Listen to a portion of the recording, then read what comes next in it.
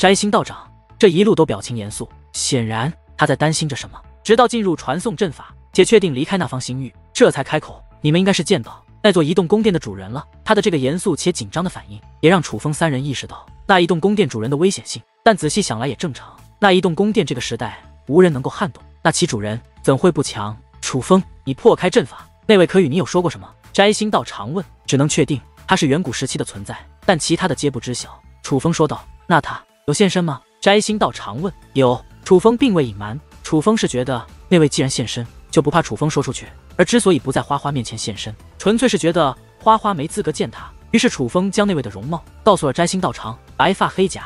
可是听闻楚风的形容，摘星道长却是脸色大变，随后更是以手为笔，勾勒出一个人。这个人也是看不清五官，因为身体散发光芒，但身上也穿着一件黑色铠甲，这与楚风所见之人可谓十分相像。前辈，您见过那位？楚风赶忙问。可楚风这样一问，却引得摘星道长表情更为紧张。楚风这一问，几乎便是告诉他，他所勾勒之人正是楚风所见之人，并未见过，但曾在一座远古遗迹内见过一幅极大的壁画，壁画内便有此人。摘星道长道：“那父亲，你对他可有更多了解？”此时花花不由问道：“嗨。”可他此话一出，摘星道长却不由轻咳两声，旋即道：“不是说了叫我师尊吗？”话罢，摘星道长又看向楚风，花花乃是老夫的养女，原来他是怕楚风误会，晚辈知道。楚风道：“哎呀，楚风不是外人的父亲。”花花道。摘星道长无奈地瞥了花花一眼，其实平日私下里，花花也是叫他师尊，因为从小到大，他都告诉花花称他为师尊。直到有一日，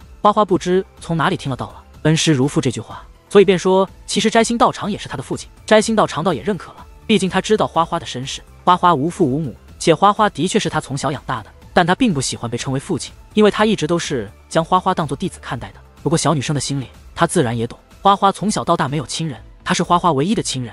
花花不过是想在好友面前证明自己是有父亲的，毕竟师尊与父亲其实说到底还是有区别的。关于那位，便只在那幅壁画上见过，但那幅壁画上所展现的能力，若是真的，便未免有些恐怖了。摘星道长道。此刻楚风等人都不发言，但却紧紧注视着摘星道长。摘星道长也看出了楚风三人的期待，于是继续道：“其实他的能力并未直接展现，但厉害就厉害在他立于一条黑龙之上，而那条黑龙之大，仿佛只要他张开嘴巴，一方上界都可轻松吞入口中。我去那么大，那岂不是一爪子就能拍碎一颗星辰，尾巴随便甩一甩就能粉碎数个世界？他若只是从星空经过，各方世界都将迎来毁灭性的震荡。”花花惊叹，从壁画上展现的体积，他绝对具有如此实力。当然，那壁画不知何人所作，不排除有夸张的可能性，毕竟有的时候弱者是远超出自己境界之人为神，而对神他们更多的是靠想象。但可以确定的是，这位必然很强，就算壁画有夸张成分，也绝对是我们当代界灵师与修武者招惹不起的。如今远古强者纷纷出世，与当代武者可谓水火不容，这种存在若无立场，倒也还好。若是站在远古强者那一边，你们想一下，我们可有胜算？摘星道长问。哪里有胜算啊？只能等死了。至少苍穹仙宗是只能等死。夏星辰道。毕竟他是苍穹仙宗长大的，他对苍穹仙宗还是了解的。论当代的实力，苍穹仙宗统治一方天河没有问题，但与七界圣府仙海余族的差距都是一定差距的。倘若远古强者真的已经强大到如摘星道长所言，那还打什么？苍穹仙宗和七界圣府也是不敌。虽然他也听闻七界圣府内有强大的力量镇守，可再强能有多强？能比得过祖武界宗？能比得过时代初期那些存在？要知道那一栋宫殿，时代初期的人物也无可奈何。夏星辰越想越绝望，于是看向楚风。楚风，那位可有说过什么？他为何要设下那座阵法？你觉得他对当代武者可有敌意？听闻此话，花花说道：“反正他很看不起我，我知道，但看不起你，不代表看不起楚风啊。”夏星辰道：“星辰姐姐，你是会说话的哦。”花花有些无奈，却又不知如何辩驳。经过此事，他自己也知道他与楚风的差距。前辈，那位什么都不肯说，但是感觉他对我们应该没有敌意，因为我见过那些有敌意的远古人物，若真的有敌意，会直接大开杀戒的。